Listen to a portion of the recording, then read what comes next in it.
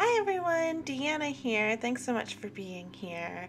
Today's video, I am finishing up my September 2022 bullet journal.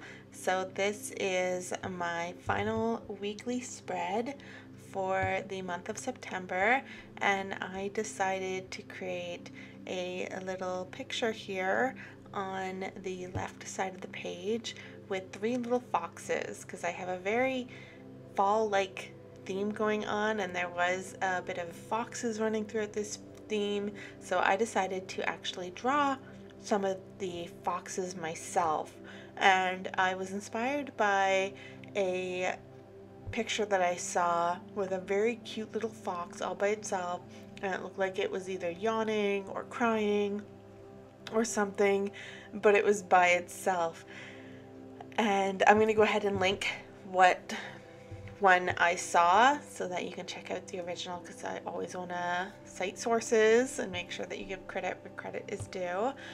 But when I was drawing this out myself, because I was taking that inspiration and drawing the picture, my son did not like that the fox was all by himself. He thought that that was very sad that the fox was all alone.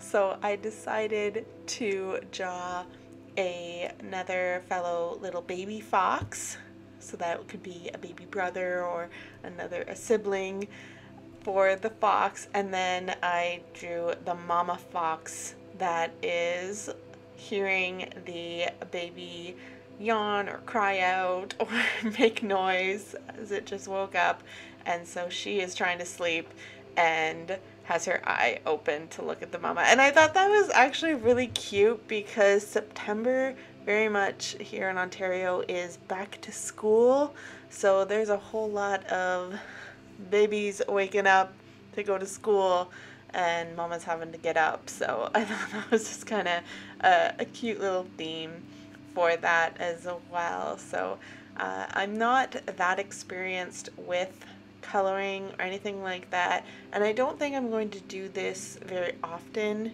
in my spreads because this is a bit of a commitment to take that time to draw it out and then color it in, and sometimes it will take away from a bit of the practicality of the spread.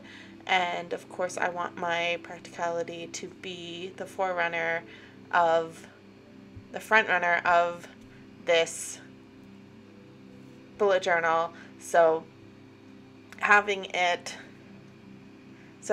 as a little bit of something that I do once in a while, I think is okay, because it's all about balance and just making sure that I'm not taking all my time to just do these more artistic spreads, because then that's going to kind of become too much almost for me. It's going to become something of constantly trying to draw and figure it out and all of that, and I think it could detract a bit from the functionality. So it was just something as a cute little design that I thought was cute, and like I said, something maybe to do every once in a while for my spreads, but not all the time. So that is what I drew and color. I just used, as you saw, some of the mild liners that I had to color in the different colors with the very fall-like kind of warm colors of like the reds and the oranges and things like that. So that is what I did there. I think it turned out really cute, and I think it fits really well with this theme that I have for September. So I hope you enjoyed watching that. I really hope you enjoyed seeing that kind of come together, and as much as this is going to be something that maybe I don't do for every spread, I do, encourage you to try it out every once in a while to maybe have a little bit of fun with your spreads here and there, but also be mindful of what are you using your spreads for, and if it's something that's maybe detracting from the actual journaling and bullet style itself, then maybe you don't need it as well, or maybe it's just something to do once in a while. It's just a little fun relaxation exercise. This is pretty much what I did it as, is just little relaxing fun of coloring and drawing. So then I took some time here and penciled it out first, because it's very important when you're trying to map things out and plan out on your planner. Make sure you're penciling it first, because you'll see here that I did it a few times till I finally got it to a way that it fit well and I liked it.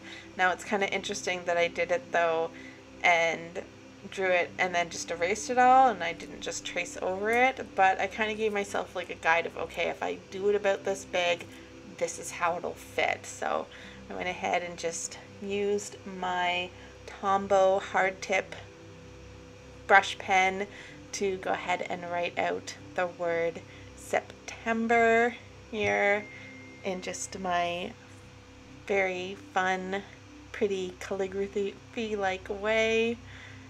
And I just had a lot of fun drawing that. And then I realized I was gonna put just the dates, the 26th to the 2nd, which is what this week runs. And then I went, wait a minute, you can see me hesitate there for a minute, because I'm like, oh crap, it's not all September, there's October too. So I just did of October to make it all fit in there. But there we have it. And then I just added some more little details using my sticker pack that I had from my Recollections pack, and just went ahead and put in some leaves and things like that. And then this is the final walkthrough. So I hope you enjoyed that little drawing that I did and that final week of the spread, and enjoy checking out my bullet journal for the month of September 2022 here. I just have a different spread for each week, and I had a lot of fun with it this month with my theme